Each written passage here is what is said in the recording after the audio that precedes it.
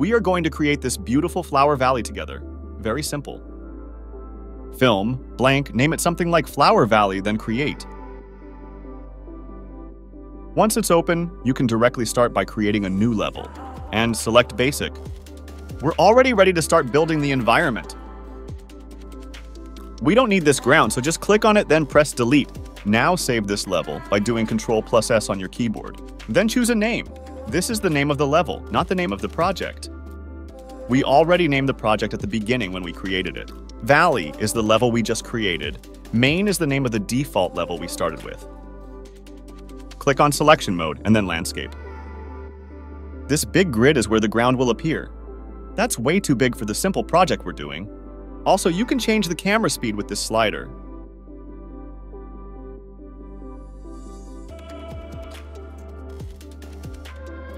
Since it's too big, you can change its size here. I'll put it to 2. That should work. Click Create. Now the base of the terrain is created, and we got this giant brush that will allow us to sculpt mountains. You can play around with the tool strength and the brush size and build your ground. And if you're not happy with the last move, you can always just do Ctrl+Z on your keyboard.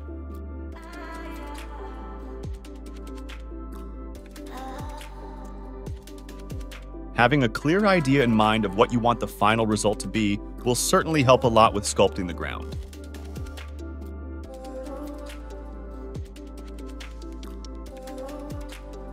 After this, we'll add the ground material, the grass, the flowers, and set up lighting, fog, and clouds.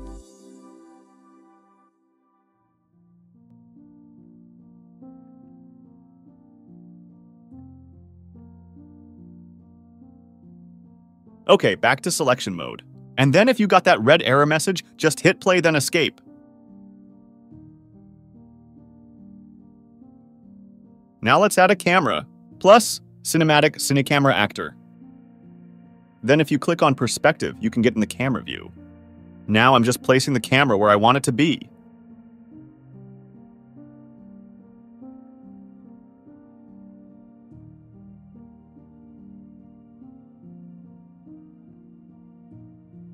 While the camera is selected in the outliner, scroll down a little and change the focal length.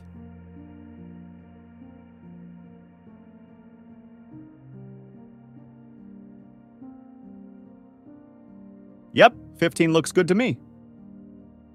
Now do Ctrl+L on your keyboard, and while you keep holding those keys, move your cursor around and it will move the sun.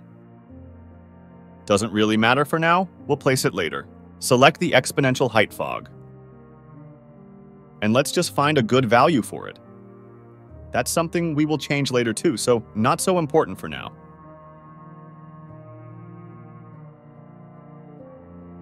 Again, Ctrl+L moves the sun.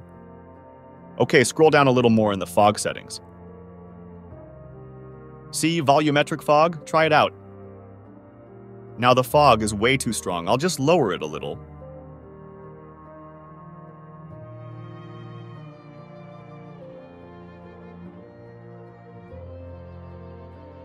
Now let's find a material for that ground and some grass and flowers. Open bridge. You could search for wild grass. This one is perfect. If you're not sure of what your computer can handle, I highly recommend you download everything at low quality.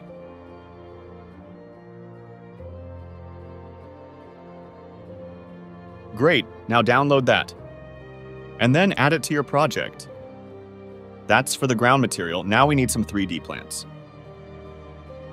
This wild grass will work. So again, low quality download, then add to project.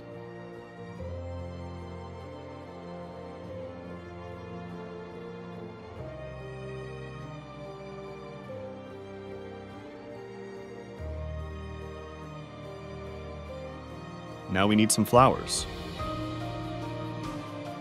I'll take those goldenrods.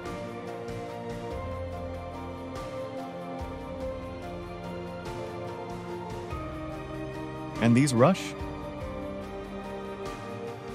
And yeah, definitely the field poppy too. Oh, look at those sea thrift. I think that's all we need. So select the ground. aka landscape. So scroll down a little, well, not that much, just a little.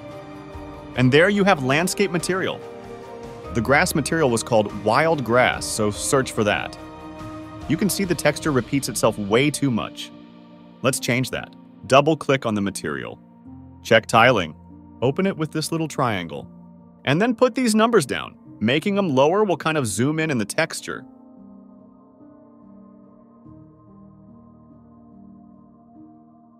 Good. Now click on Save, then close this window. See, it repeats itself a lot less now. Okay, time to add the plants. But first, get out of the camera by clicking on this. Click on Selection, but this time it's not landscape, it's foliage. Remember, you can adjust the camera speed here. Okay, ready? All of the foliage assets you downloaded are here. The grass and all the flowers. Click the first one. Scroll to the last one, hold Shift on your keyboard, and click on the last one. Then click on the checkbox. Now that all assets are selected, you can paint them. It's not really good right now. Way too many flowers and we barely see the grass.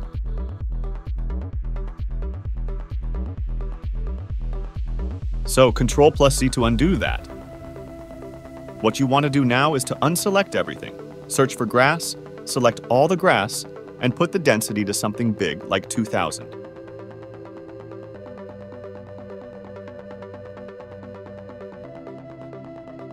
Now I can check all the grass and... Well, first, if you want to make sure it worked, you can see all the individual grass assets are at 2000 of density. Yeah, so now check them all. And if you click, you got a lot of grass. And it's looking pretty good.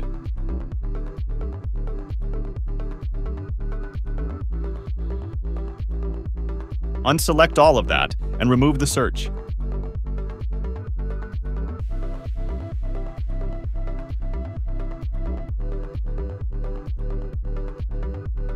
Now I'm selecting all the foliage assets except the grass. That means this represents the density of all the flowers, and only the flowers. I'll put it to 10.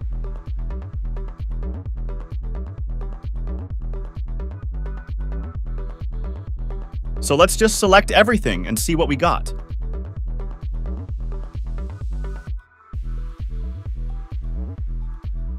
Nah, not enough flowers.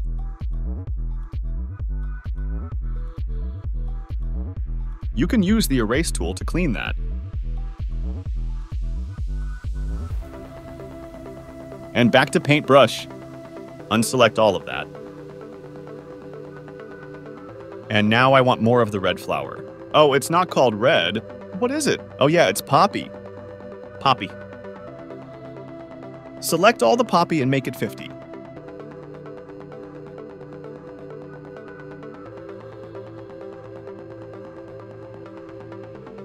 Okay, much better. Ctrl+Z. And unselect those poppy. Delete the search. And now there was a yellow flower that I want to higher the density. Rush daffodil? Is it this one? You know what? I can select just this one and see what it is. Yep, certainly what I was talking about. Okay, so search for rush. Then select them all and put their density to 50. Yeah, that's good. When you're doing this, remember that this is only the rush flowers. That doesn't show the other flowers in the grass. Now let's select absolutely everything. Okay, I think we're good now.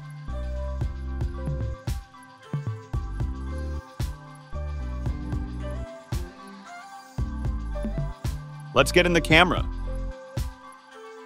Well, not now. I'll just erase this first. Now in the camera. And I'll just... Oh, I'm still on the eraser. Could work better with the paintbrush. What I'm doing right now is that I erased all the plants. I went in the camera view, and now I'm painting only what the camera sees, so the computer don't have to work too hard.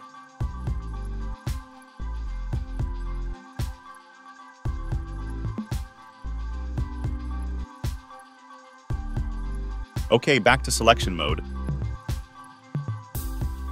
Gotta save by doing Control plus S, and now I'm trying to find a good sun position by holding Control plus L.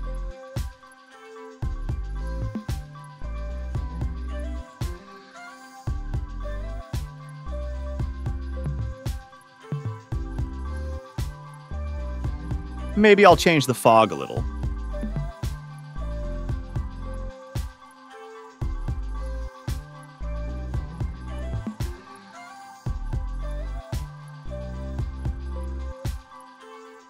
I've put the fog density to 0.2. I want a different camera position. To slowly move it like this, I am holding the middle click on my mouse. Let's now try some different camera settings.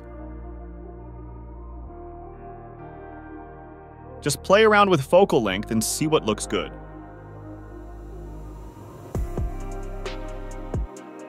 Choose something. Personally, I'll keep it at 15. And now I am placing the camera. Having this plant really close to the camera could look really good.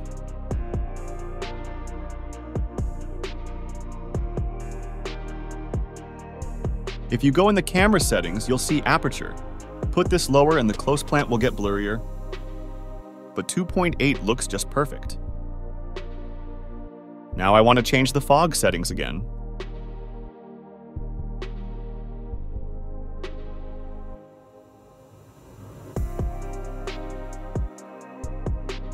I put it at 0.4, at least for now. Click anywhere in the scene, just to select the viewport. And now you can hold Ctrl and L on your keyboard to move the sun again.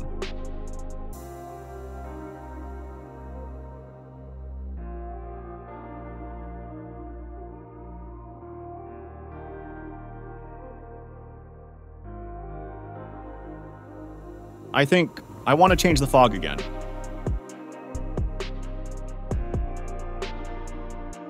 .4 was looking really good, but I think I prefer 0.2, really as you want. A big part of this scene are the clouds. You can change their settings too. Just move around those two first options and see what it does to the clouds.